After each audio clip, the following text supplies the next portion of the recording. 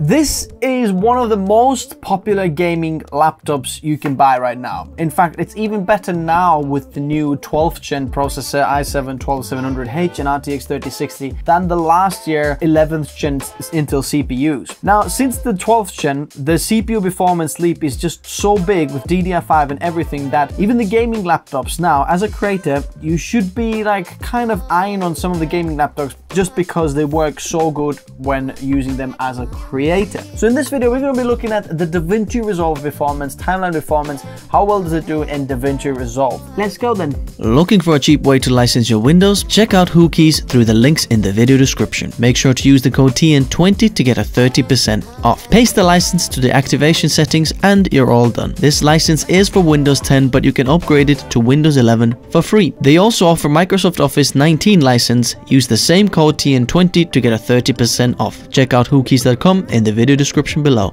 I quickly want to mention that there is other videos about this laptop out there. If you're a Premiere Pro user, it's out there as well. And there are benchmark reviews if you want to use it for 3D video, photo editing, go check them out. I'm going to leave the full playlist in the description below if you want to check it out, as well as how to upgrade this, because I have actually upgraded the included 16 gigabytes of RAM that came with it to 64 gigabytes of RAM. And you might be saying all of the specs say that you can't upgrade it past 32 gigabytes. Actually, you can, and I have done so. So a few things then, how we're going to test this. As you can see, I've got this screen recorded or filmed actually, because I don't want to record it on here. I don't want to have any performance costs just because I'm actually, recording it on there. I don't want to have any performance issues there. So it's going to be full performance from there. The only thing I have added here is I'm actually recording the HDMI out from this laptop, which I'm got this, recording on a separate PC over there. As you can see, that's only 1080p screen. This included screen is about 2.5K and 165 Hertz, but this is only showing our task manager and the hardware info of the CPU clock speeds,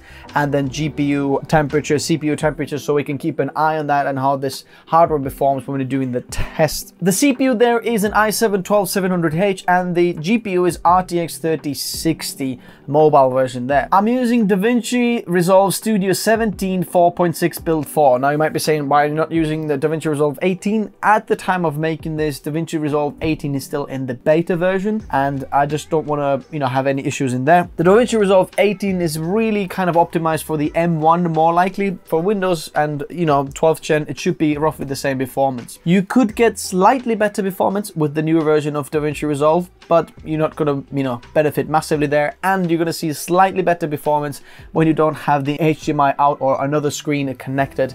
And if you down hertz it or put the refresh rate down on the included screen to 60 Hertz, you can see a little bit of a performance increase according to my testing, what I've seen. But I do think at the same time, a lot of people do use it like at home on their desk when they come back home. They've got the charger and everything there. They're going to plug it in there and then leave the laptop on the side while having other screens. So this is the type of performance you would be getting. So first of all, we're looking at 4K. So this is 4K, 30 frames per second, 422 10-bit. And for our timeline resolution, we're using a 4K timeline, as you can see. And let's go. I also want to mention that I do have a little bit of a color grade and other effects on in here. As you can see, if we go on here, we've got curves, LUT1, LUT2, and noise reduction on here as well. Now, bear in mind, this might not be like your kind of way of color grading, and other people say, oh, I'm going to put noise reduction first, I'm going to put noise reduction afterwards, I'm going to have less LUTs, I'm not going to have noise reduction at all, but just to kind of add a little bit more to the color grading effect as well, so that we're not just, playing back a normal footage, because that will be kind of easy to have this there as well. But I understand that this noise reduction effect here is quite costly on the performance of the hardware, or especially on the GPU, because even the M1 Ultra from a Mac, I'm not sure if you've seen that video, could not play this back when the noise reduction is actually applied there. So we're going to see how this RTX mobile GPU is going to do here. So as you can see, the color grade is on. It's a random color grade just to kind of make me see that I know that there's a color grade on, kind of even breaking the image a little bit. Let's press play. And yep, as you can see, our NVIDIA GPU here is struggling to play this back.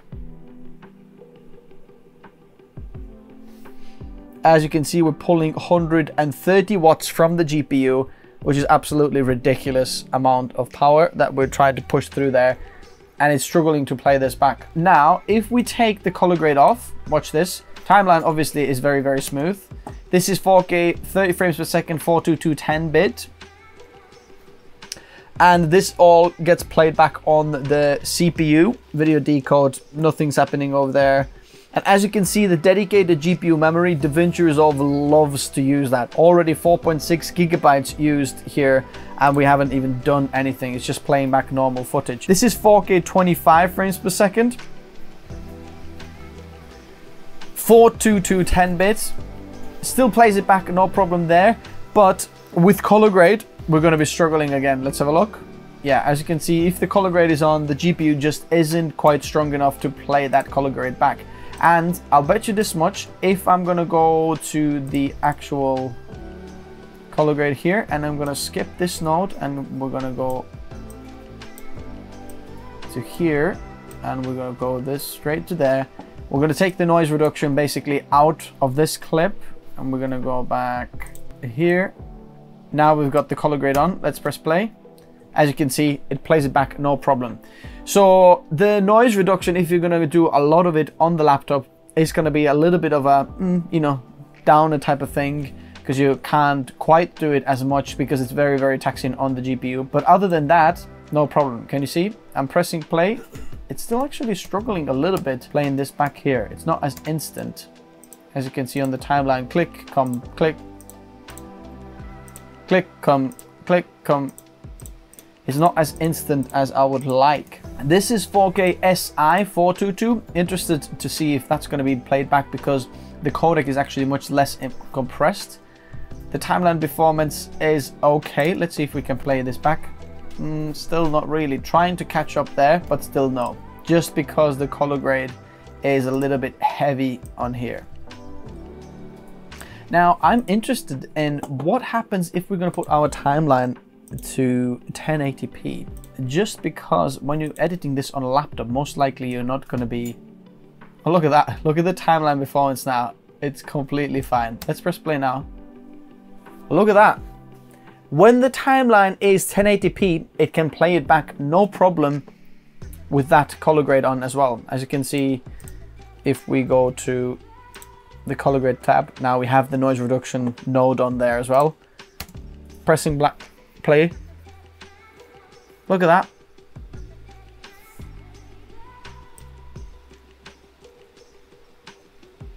That's absolutely insane. Let's have a look if this plays back now.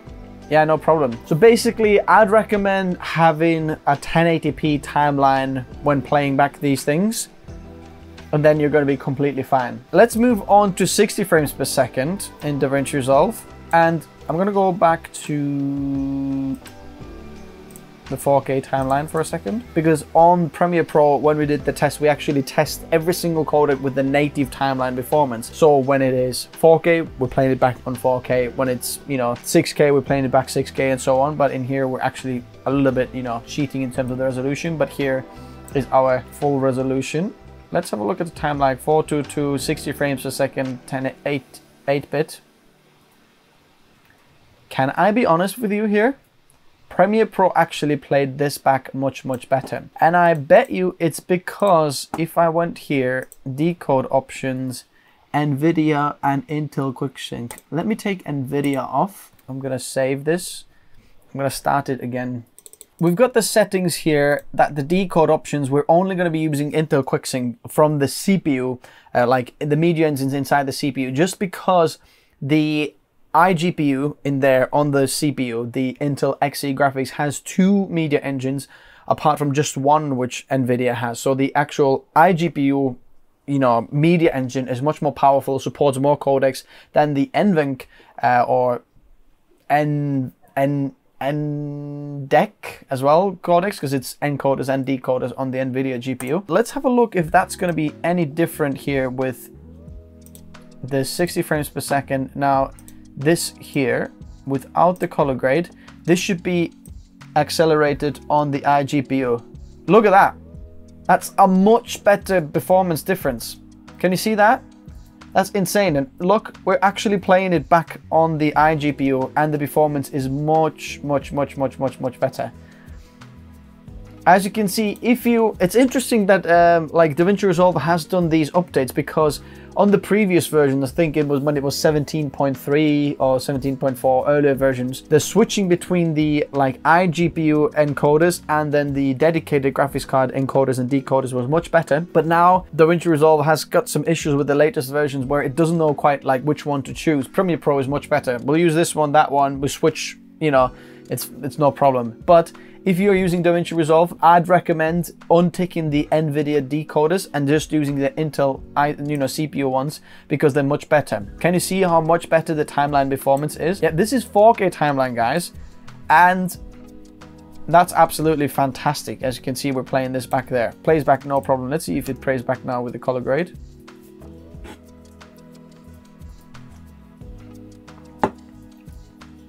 Not quite. The noise reduction is still a little bit heavy on the laptop GPU. So this is 60 frames per second, 422. This is H.264, so this is CPU only codec. It's doable. It can do it, no problem. For a laptop, pretty impressive actually. Let's move on to H.265 timeline, okay?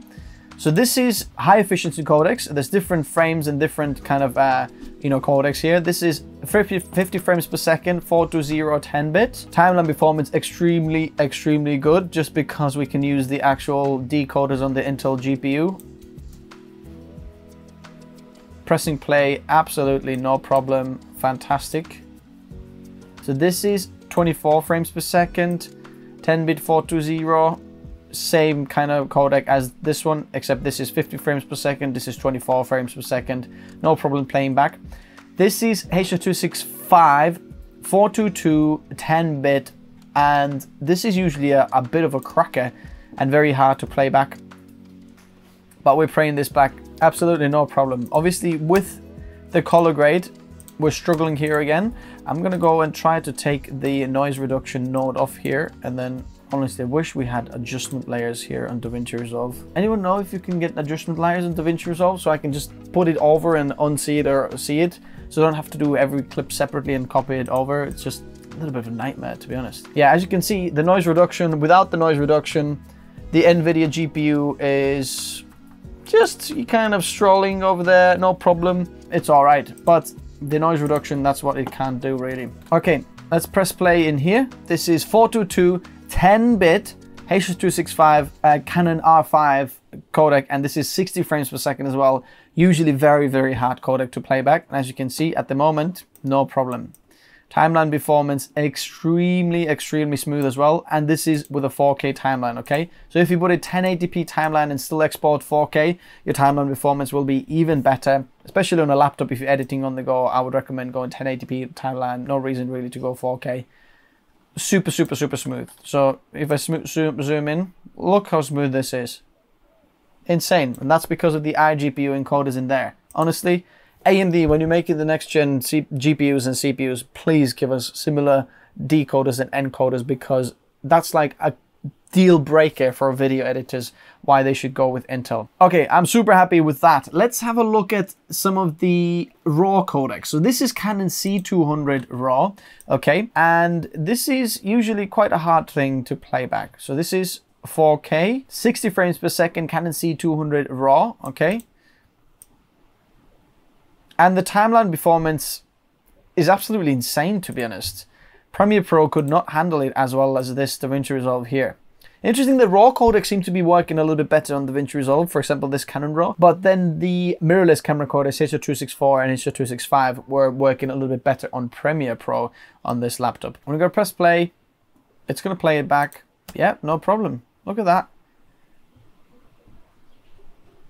It's actually able to do it. I'm quite surprised about that, actually. Let me put the color grade on here as well, but I'm just gonna take the noise reduction node off.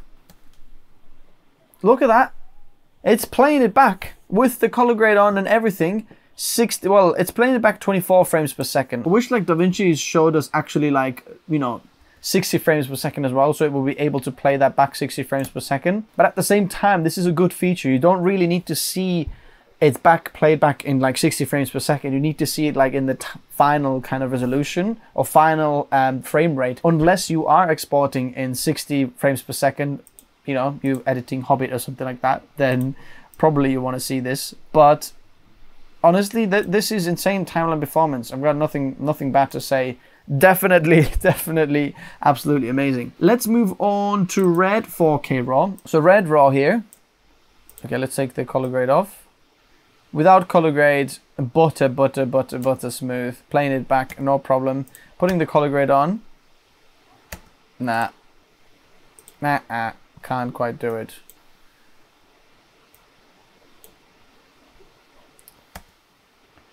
Yeah, it's just the noise reduction. So I'd recommend whenever you're doing noise reduction, try to add that node like the very last thing to everything, just because just when you're editing, it's not like good to see that played back. Without the noise reduction, super smooth, no problem. Let's move on to red 5K raw. Okay, so this is a 4K timeline, but let's see if we're able to play this back without the color grade first. Dun, dun, dun, dun. It's the same in Premiere Pro. Like once we hit 5K and raw, can't quite play this back. As you can see, CPU is 96 degrees at the moment, 100% utilized, and it's down clocking itself there. Actually, let's have a look here. If I'm pressing play, 4 gigahertz on peak cores, 96 degrees, 3.9 gigahertz. Yep, that's really a nutcracker here to play back. So really, if you stick to 4K, that's where you should stop. Let's have a look at B-RAW 6K though, because B-RAW is something that a lot of people probably use. Timeline performance extremely good. Let's press play here. Can you play back 6K B-RAW? That's usually a very easy codec to play back. No problem, as you can see. So if you do use B-RAW, you're going to be fine editing that. Just Red RAW doesn't quite work so well on Davinci Resolve. I think actually Red RAW worked a little bit better on Premiere Pro. So this is 6K Red RAW. Don't even want to know what happens here. So if I press play, it's absolute slideshow. Can't play it back at all. Let's have a look at if it changes if we go to 1080p timeline. Okay, 1080p timeline. Can we play this back? Play, come on. Nope. Still a bit too hard to play back. Nope. Nope. Nope, it didn't. Nope. Nope. So this is Canon R5 8K, and I'm gonna go back to the 4K timeline. Okay. This is 8K footage, and let's have a look. Timeline performance, pretty good. Look at that, it's playing it back, no problem. I guess playing it back in 4K, it's kind of like a quarter of a resolution. Not half the resolution, which Premiere Pro would do as well. So it's okay. If we move on to, for example, an 8K timeline, let's have a look at the timeline performance here now. That's interesting. 8K timeline worked much better on Premiere Pro on this. Absolutely nothing. completely crashed. Okay, let's have a look at red 8K raw here. Okay, without the color grade, let us have a look. This is still 4K timeline. Let's press play.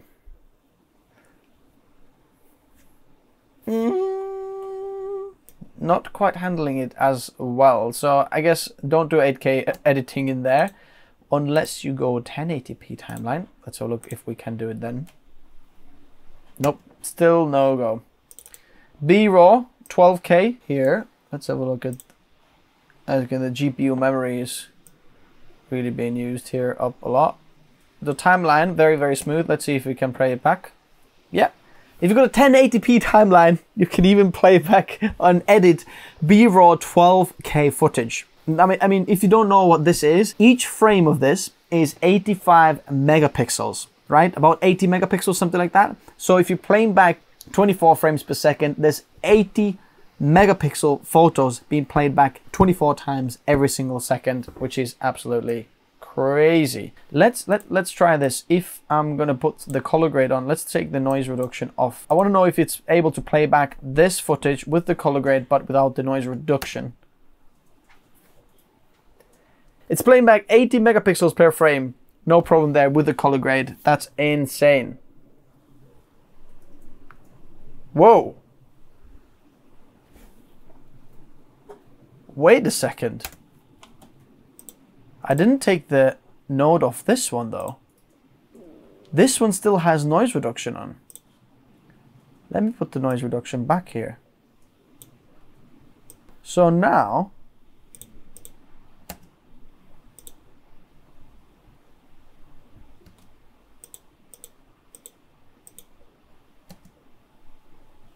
what was that? Previously it did play back this footage or this clip with the color grade on and with the noise reduction, but it can't do it now. So let's have a look at some of the hardware situation over here, what was going on. In terms of the temperatures, we did hit 100 degrees. So if you're editing on this laptop, maybe put something underneath, try to get a little bit more fresh air underneath to actually, you know, cool the system down. Or if you've got it on a dock or, you know, kind of vertically on there when editing, like in your stationary station at home, you know, in your editing station at home, then probably best, you know, getting it better there to cool it down so it's not going to thermal throttle or pull all the frequencies down, so you're not going to lose as much performance. CPU pulled up to 118 watts, which is very, very good in terms of, you know, it can push that power, because on a laptop, that's a good sign, because if it isn't doing that, that means that the thermals aren't so good, so the CPU is not actually pushing that much. The GPU pulled 151 watts and max temperature about 70 degrees, 77. GPU is completely fine. GPU is cooled down very, very good, so no problem over there. So the conclusion then, is this laptop good for Davinci Resolve editing? I'd say, you know, kind of, you have to know what codecs you're editing. If you're doing mirrorless camera codecs, 4K, H.264, H.265, you're gonna have a great time. If you plan to do a lot of noise reduction, regardless of the frame rate and, you know, resolution, then probably not a good idea, or you can't really handle it. This laptop can't handle it. The GPU isn't quite powerful enough to handle it. So the recommendation here is to actually just do the noise reduction afterwards and the last thing, so you're not going to lose any of the performance while color grading, you know, doing other editing on the laptop. But when moving on to the RAW codecs, unless you're using B-RAW, I'd kind of recommend staying away from RAW. So that's Canon RAW and Red RAW. Actually, Canon RAW wasn't that bad. The Red RAW was just bad, but that's generally, you know, what happens with Red codecs and Davinci Resolve. They don't play nice together. But if you're asking me, like, generally overall, is this laptop good for editing? Yes, very much so. The amount you pay for this and the performance you're going to be getting is absolutely amazing. Especially if you edit in Davinci Resolve, you don't have to upgrade the RAM to 64 gigabytes, because Davinci Resolve really likes more VRAM rather than RAM. So as you can see, the max like RAM we ever used was maybe a 20 something gigabytes, something like that. So 32 gigabytes will be fine as well. In Premiere Pro, if you're editing there, then 64 gigabytes is a bit better, because it does pull like 40, 50 gigabytes there, depending which codecs and what, you know, kind of projects you're opening or projects you're playing back. So if you're looking for something that's incredibly good, portable laptop that packs so much power to edit back stuff, then this is absolutely amazing. Now, I'm not sure if it kind of comes across how good this is, but this is really like a 12600K desktop size and like a RTX 3060 kind of level of things in just a small laptop version, and it's portable, which is just insane. And you're gonna get the screen and things like for this amount as well, which is just crazy. So I do highly recommend this laptop for video editing, because never mind being the gaming laptop, this is just very, very good even for Davinci Resolve. If you do want to pick up this laptop, I'm going to leave it linked in the description below, as well as the RAM I used to upgrade this and the video how to upgrade this, because it's very easy to upgrade the RAM. And please don't make the mistake of configuring the RAM wrong when buying this laptop. You can upgrade it yourself. It's very, very simple. Check out the video on the channel. As always, likes and subs, and I'll see you next time. I'll meet you in the comment section below as well. See you soon. Bye-bye.